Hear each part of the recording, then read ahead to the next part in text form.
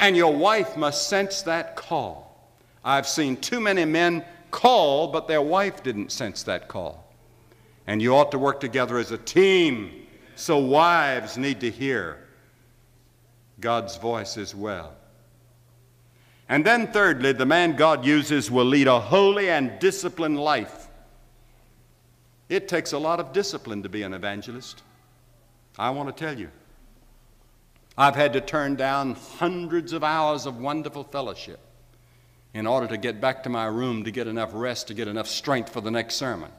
Or to study and prepare and to write articles or to write this or to handle this or to handle the other. It takes extreme discipline. I don't say that I'm the most disciplined person in the world. Somebody asked George Whitefield, do you think that man's a Christian? Said, I don't know, ask his wife. And if I'm a disciplined person, you'd have to ask my wife, somebody that lives with me. I know she's disciplined. But Paul said to the weak, I became weak to win the weak. I have become all things to all men, if by any impossible means I might win them. And he said, I do this for the sake of the gospel. Therefore, since through God's mercy we have this ministry, we do not lose heart. Rather, we have renounced secret and shameful ways. We do not use deception, nor do we distort the word of God.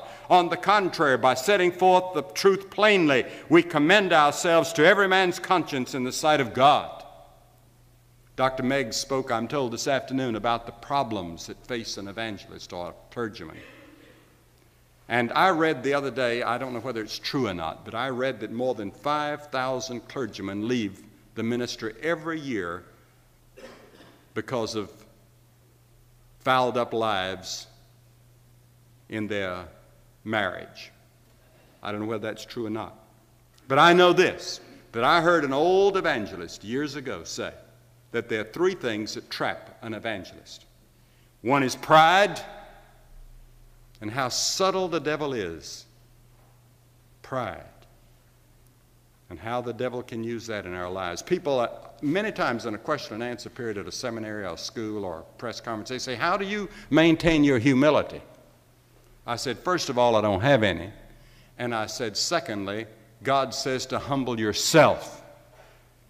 That's one of our jobs. To keep ourselves humble before God and realize that our ministry is from God and it's His work. Salvation is of the Lord. I never say I led anybody to Christ, for example, because too many factors went into that person coming to Christ. I was just one part of something that maybe led him to Christ. And maybe the least part. It might have been a mother's prayers over a period of years. It might be a holy man of God from the pulpit in the church. It might be 1,000 other things. And then how many have been tripped up on money? I remember when we started our evangelistic crusades, the evangelists lived by love offerings. And that's the only way some can do. They have to do it. I know that. But our love offerings had gotten mighty big in big crowds in 1950. And when we left Atlanta, Georgia, after 6 weeks in the Ponce de Leon ballpark, where we'd built a big tabernacle inside the ballpark, they gave us a very huge offering, and Cliff Barris and I used to split it along with and give some to Bev Shea for singing and so forth. But at least 40 to 50% of it was mine. And they had a picture in the paper the next day of a great big bag of money and a picture of me waving goodbye in a new convertible automobile. I never felt so sick in my life. And I went to Dr. Jesse Bader, who was then the Secretary of Evangelism of the National Council of Churches, and that was before they got as far as they did, whichever way you're looking at it. And I said, Dr. Bader, I said, this is a problem. I said, what should I do? He said, Billy, I've been praying for years that some evangelist will have the guts and the nerve to incorporate, pay themselves a salary comparable to the salary of a pastor. And he said, you're going to get a lot of criticism, but if you'll do it, you'll make history. So we sat down, and that's what we did. We formed a board of directors. They paid us a salary, which was published. I asked Dr. Bader what kind of salary we ought to have. He said, I think it'd be fair if you got $15,000 a year, and that's exactly what we got. $15,000 a year and our expenses. That doesn't sound like a great big salary today, but back then that was pretty big. It wasn't as big as the pastor of the First Baptist Church of some place, but it was along there. And we didn't get all the side benefits quite. We picked them up as we went along, but people would give us a suit of clothes, they'd give a new pair of shoes, and I had at least one automobile given me in those days. But money becomes a big problem. And learn to budget your family budget and live within the budget. And don't put emphasis on money in the meetings. You know, in our television, we decided that we would never go beyond 3 minutes per hour on television mentioning a little book that we give away and mentioning our financial need. And I said, if I ever have to stoop to begging for money on television, I'm going to quit evangelism. Because the Lord knows the need, and I believe He can lay it upon the hearts of people to give. We're on television tonight. I'm preaching I don't know what tonight.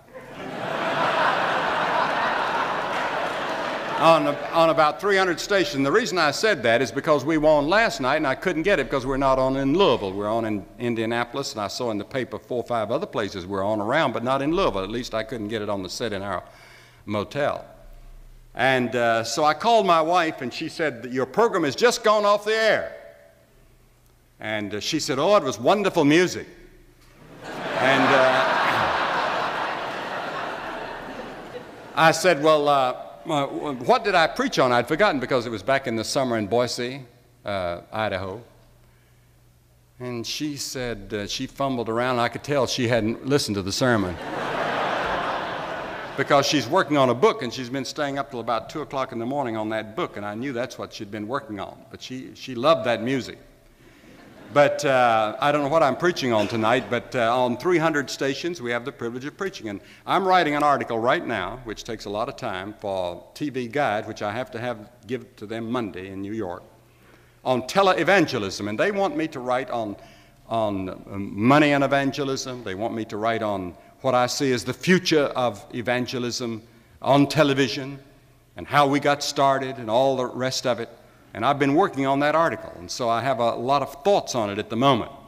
And one of the things I've been praying for and hoping for is that those who are on television will realize that just one person misusing it can hurt the whole cause. Because we've got a lot of pressure. We've got a lot of pressure throughout the country right now and in the Congress to pass laws and bills. For example, the flat tax. What in the world would that do to the giving to the churches and to charitable institutions and to a program like ours and other things like that? There are so many bills now before the Congress that have to be watched all the time because there are people that are working to try to get it off television, get the gospel off television.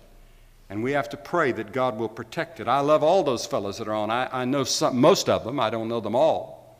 I know one fellow, I wish I did have an opportunity to talk to him, because the other morning I watched him, and he went from one end of the stage to the other, and he kicked at everything and knocked a bowl of flowers off in his enthusiasm, and then he took the rest of the time to raise money for something that had nothing to do with his television. Now, that type of thing I'm not so sure is helpful. I'm not going to condemn him. Maybe God led him to do that, but He's not leading me to do that anyway.